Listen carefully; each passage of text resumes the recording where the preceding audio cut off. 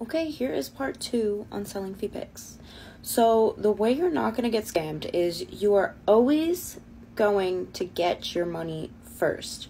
I don't care if they're like, oh my god, I'm going to send you $3 million. All you have to do is send me the first 3 pics, and then I promise, I'll send you the money, and then you can send the rest.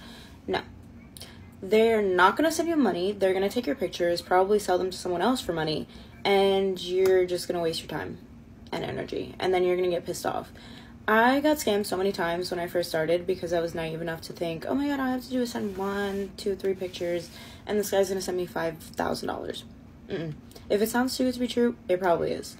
So another thing you're going to do is you're going to change your name on whatever payment app you're using to get the money. So I know Cash App specifically, you can change your name a certain amount of times. So yeah, change your name because you don't know what information someone can get with just your name and the place that you live. Definitely don't give anyone your phone number because you can literally find out your entire life just with your phone number. You can find out your apps, where you live, your family members, where your family members live. It's just not a good idea. And then what I meant about getting the payments discreetly via payment apps is make sure that you're not getting $10,000 worth of payments in one night from one person, especially if they're broken up into $200, $300, $100, $25, all in one night.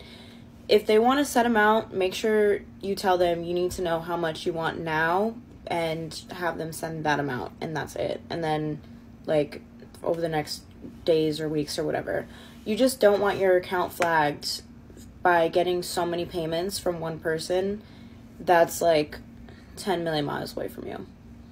So I think that was all the questions. So let me know if you need any other tips.